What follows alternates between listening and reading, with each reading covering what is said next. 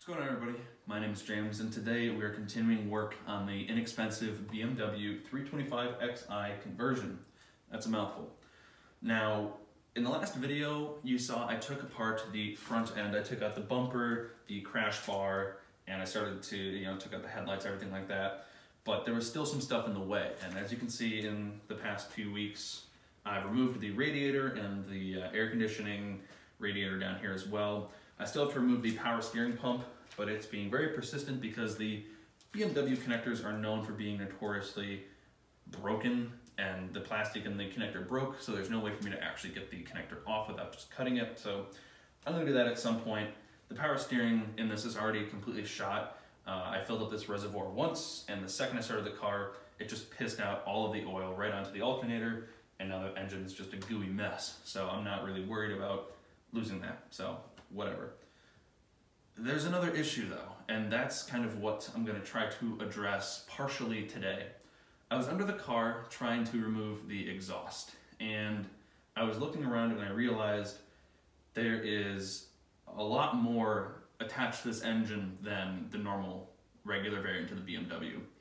Because this is an all-wheel drive model, and the way that the Germans like to design their stuff to be kind of over-engineered and a lot more structural, the all-wheel drive system in this car is built into the oil pan of the engine.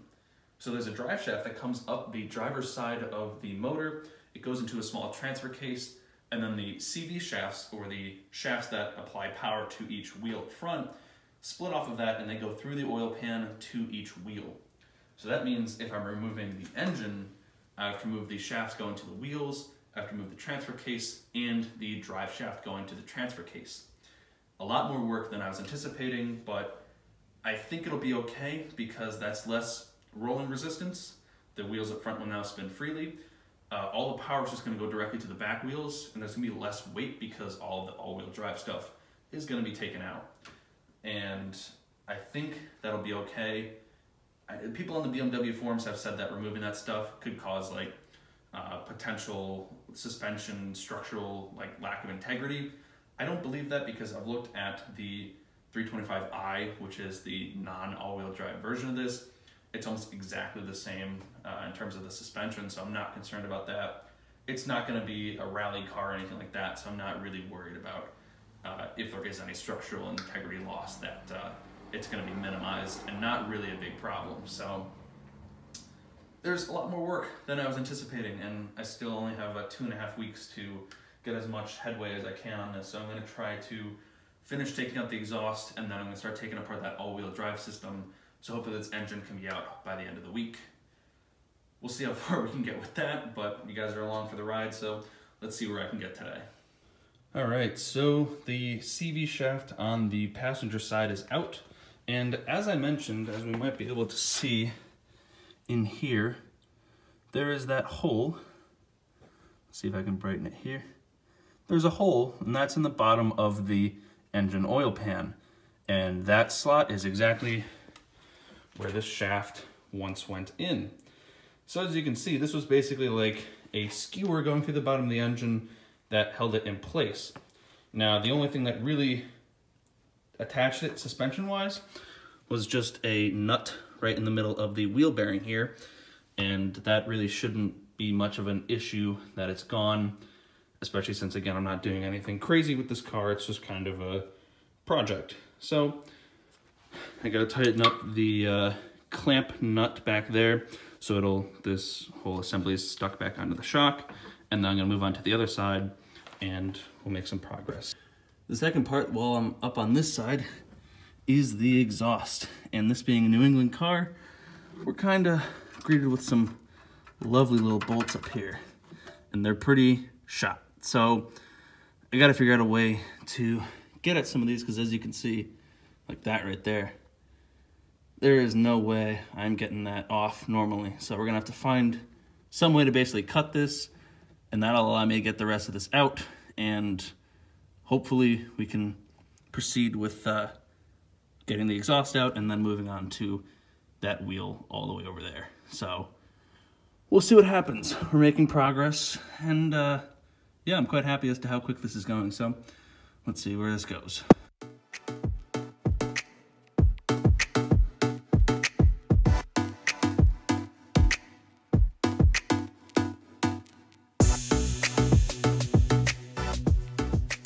Alright, so after some fighting, actually quite a lot of fighting, I have finally gotten the exhaust off, and as you can see, I started off by trying to cut the little, screw hole out. That didn't work. I ended up cutting one bolt right there. I cut it right at the nut. This bolt right here just kind of pulled through because it's so rusted, it's so tiny, I was able to just pull through the hole. That one, I cut out the side and slid the bolt out. And this one up here, kind of same thing as that. The nut had become so small, I pried with a lot of force and eventually was able to pull the bolt through the clamp there. And now I've got it right there. So now that that's out, I got to work on the motor mount, which I think is right about there for you guys. And once I get that done, there's a few other little electronic bits that I got to undo, but pretty much this thing is almost ready to go. I just got to, again, work on the transmission there. I got to disconnect the drive shaft right there from the transfer case, which is that big box right there. And then everything should be pretty much loose and ready to go. So progress, progress, progress. All right, so quick status update. As you can see, the exhaust is finally all the way out. Did definitely take a little bit of mutilation there. Yeah, not really that big a deal though. It's pretty crappy, and the previous owner, it made some interesting noises when I ran it. As you can see, it's been kind of sawzalled off. They even tried to cut it there, so it's been through a little bit of the ringer there. This didn't even reach the end of the car. The end of the car was probably about another, there would normally be the muffler here and another 2 feet of exhaust pipe. So it kind of sounded a little ratty, kind of nice, but kind of bad. But yeah, this is finally out. So the car so far has been making some good progress. And as we can see again up here, give you guys a little bit of a better view of where we're at. Oof, that's a little bit dark. Let's see. There we go. So pretty much ready to get out. Some engine mount stuff I need to undo. Most of the cabling is undone. I gotta go through and read the manual, make sure that I've popped out every little wiring connection to ensure that there's nothing gonna be, holding this back. Although I'm not really worried if I snap a wire because none of it's gonna be used really anyway. So, and again, we're making good progress. I had a little bit of an odd situation happen. I think it's because of the independent suspension, but I jacked up the back to get the exhaust out. When I brought it back down, it kind of stayed up. So I know I just got to shake it around when I put it back on the ground, and it should be fine. But man, if this car looked like that all the time, that thing would be a monster truck. But regardless, man, it's humid. My lens is fogging up here a little bit. Yeah, we're making good progress. I think I'll have this thing hopefully back on the ground here pretty soon once I get the transmission undone, and we should be able to continue on here. So let's see what else we can do.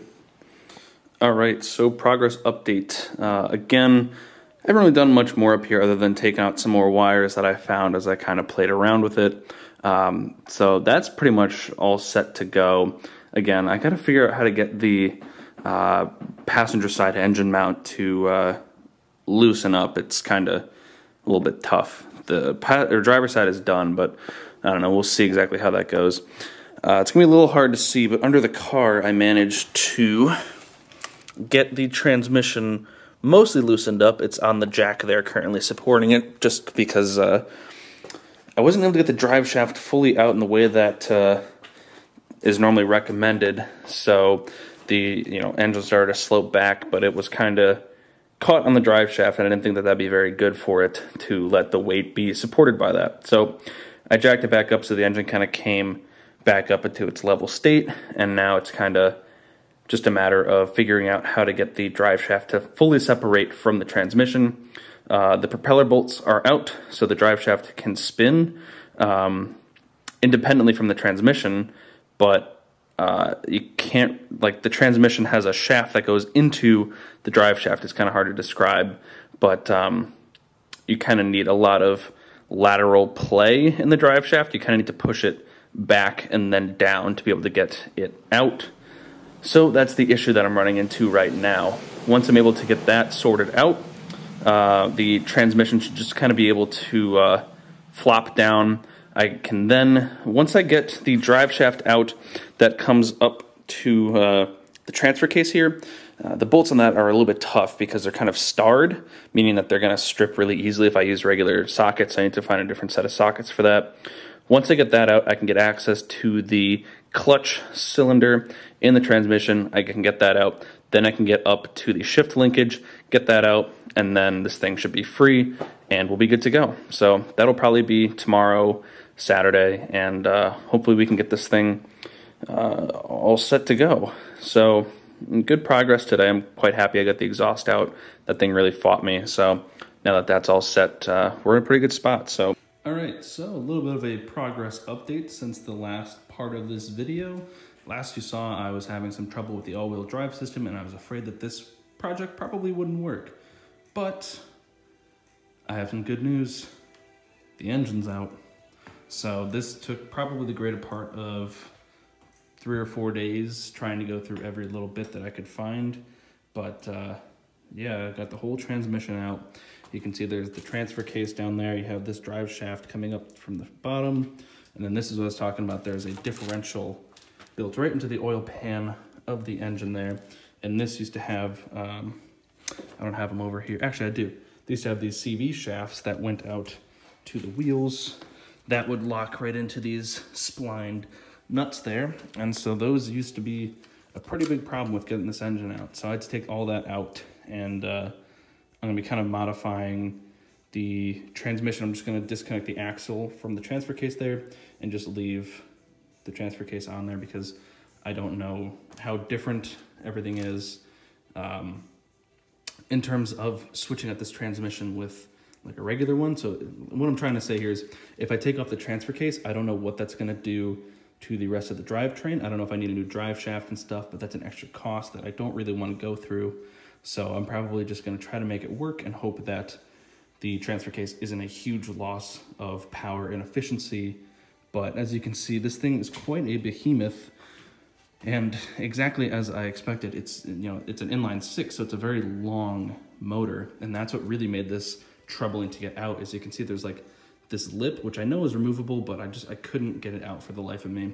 So it was really difficult to try to lift the engine up when this, and also the transmission, the top of the transmission kept hitting the inside of that hump.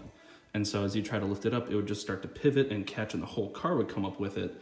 And that was a pain. One other thing that I forgot was the AC line right there coming from the car. Let's see if I can get on the other side of the crane here. Was connected to the AC compressor, which that's how it should be, but I kind of forgot about that. So I kept jacking up the engine and it kept twisting to this side. It was pulling to the side. And it took me a while to realize that this line right here was still connected to the compressor, which was mounted right there on the motor. 3 bolts that came out and the whole thing kind of loosened up nicely. So it's pretty much free. As you can see, the gear lever is right there. So that's out. Everything is pretty much good to go. All the vacuum lines, all the electronics are disconnected. So if you're in the market for a new BMW motor, let me know, because this thing, while it has a lot of miles, it ran great. I actually have a video of it running. I'll put it here. Yeah, it ran smoothly. It just had a little bit of an issue with idling, which I'm gonna guess is likely linked to this Vanos pump right up there, because I know that changes the valve timing and stuff. And when these things go bad, it is kind of a problem for the engine. So I'm guessing that's probably what the issue was, or just a bad mass airflow sensor, something like that. Regardless, I'm not using this engine anymore, so it doesn't really matter to me. But if you want it, it'll be yours for a pretty fair price, I'll say.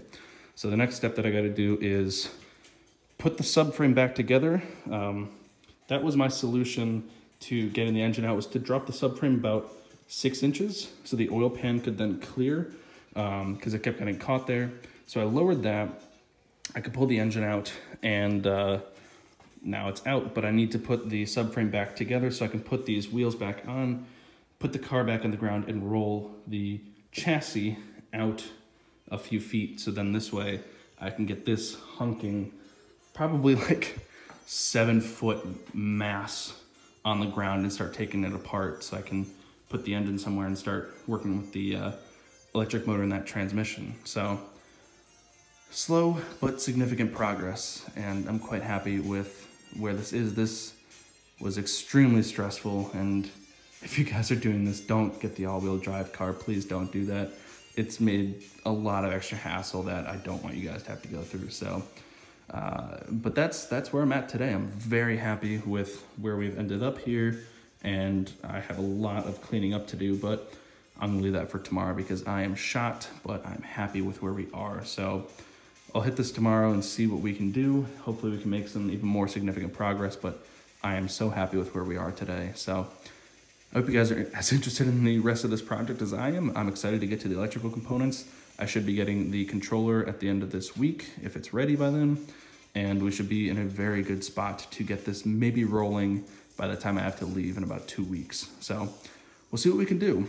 Again, subscribe so you don't miss these further updates, and check my blog out where I'll post a lot more of the nitty-gritty information on this kind of stuff and other stories that aren't fitting for a whole video. So check that out. And I do also have a Patreon link down below if you guys want to donate to help out this project. There's been a lot of little costs that come up that I have not really anticipated, especially stuff relating to like battery cables and charging and everything like that. There's just things that copper is so expensive, and it just keeps going up. So every moment I wait, it keeps getting worse. So I got to invest in that pretty soon so I can get this thing up and going. So I don't know. We'll see what we can end up with. Like I said, I'll leave this for tomorrow and see what I can do, but I'm happy with where we are. So again, like this video if you liked it. Subscribe if you want to see more. I'll catch you guys in the next one. Peace.